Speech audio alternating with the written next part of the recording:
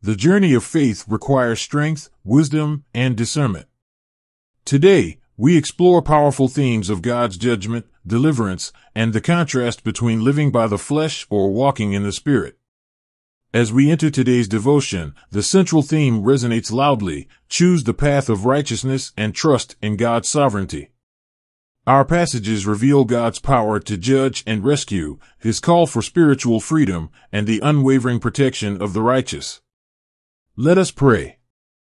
Thank you, Holy Spirit, as we pray. Heavenly Father, we thank you for the opportunity to come before you in your word. Open our hearts and minds to the truth you have for us today. Let the Holy Spirit guide us as we seek understanding and help us to apply these lessons to our lives. We ask for your wisdom and grace to walk in your ways and bring glory to your name. In the name of Jesus, we pray, Amen. Greetings, child of God. Thank you for joining today's Bible study and devotion.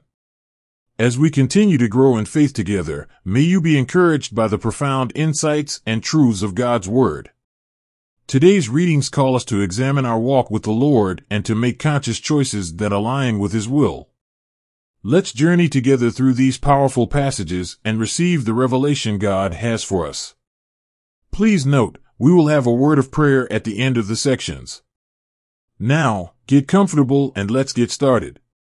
In Isaiah 33 verse 10 to 12, we begin with God declaring His imminent rise in power, preparing to execute judgment on the rebellious nations. His enemies, once defiant, will now be consumed as straw in a blazing fire. The dramatic imagery emphasizes the certainty of God's judgment and His absolute authority over all nations. Moving into Isaiah 33 verse 13 to 16, we see a contrast between the fate of the wicked and the hope for the righteous. While the wicked tremble at God's justice, those who walk righteously, speak truth, and reject corruption will find refuge in Him. This passage challenges us to consider the nature of our walk with God. Are we standing firm in His righteousness, or have we compromised? Isaiah 36 verse 1 to 22 recounts a pivotal moment of Israel's history when Assyria besieged Jerusalem. King Sennacherib's messenger, the Rabshakeh, mocked the Israelites in their faith in God, sowing seeds of doubt among the people. But this passage serves as a reminder that no earthly power can challenge God's sovereignty. The enemies of God may boast, but they cannot overcome His plans for His people.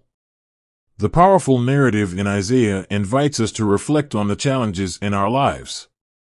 Are there voices trying to shake your faith, making you doubt God's promises?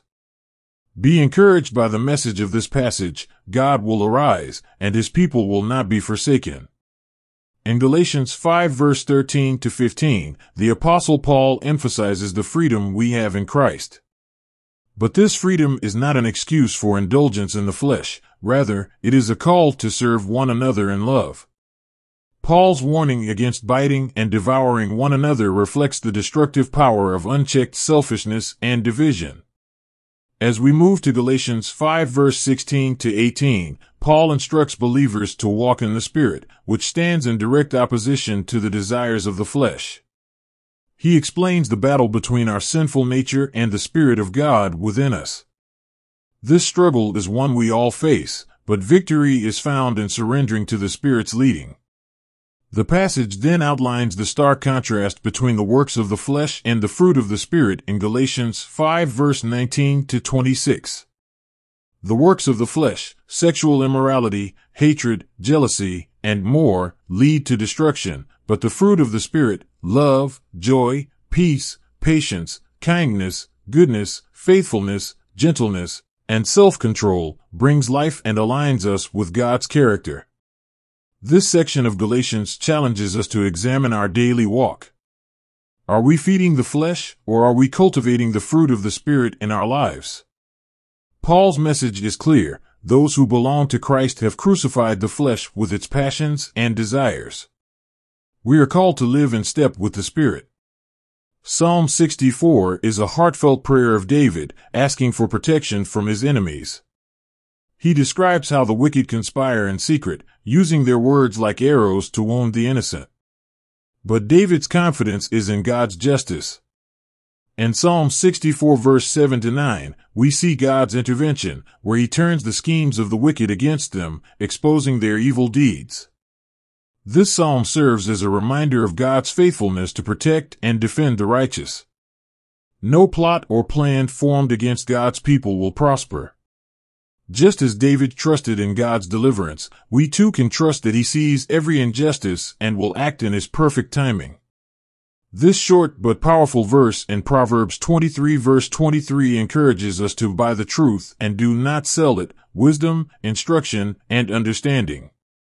In a world where truth is often compromised for personal gain, this proverb reminds us of the eternal value of truth and wisdom. They are treasures that should be pursued, guarded, and never sacrificed. Today's readings have been rich with truth and powerful lessons for our lives. In Isaiah, we learn of God's sovereignty and the certainty of his deliverance for those who trust in him. Despite the threats and doubts sown by the enemy, God is faithful to rise in power and rescue his people. In Galatians, we are reminded of the importance of walking by the Spirit and not indulging the desires of the flesh. Our freedom in Christ is not a license for selfishness, but a call to live out the fruit of the Spirit, serving one another in love. In Psalm 64, we find comfort in knowing that God is our protector. No scheme of the enemy can succeed when we put our trust in him. And finally, Proverbs teaches us to value wisdom, truth, and understanding, for they are the keys to a life aligned with God's will. Let us pray.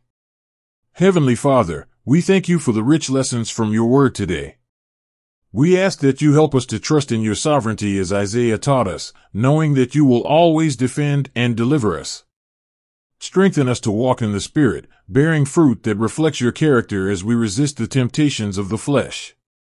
Protect us from the plans of the enemy, just as you protected David in Psalm 64.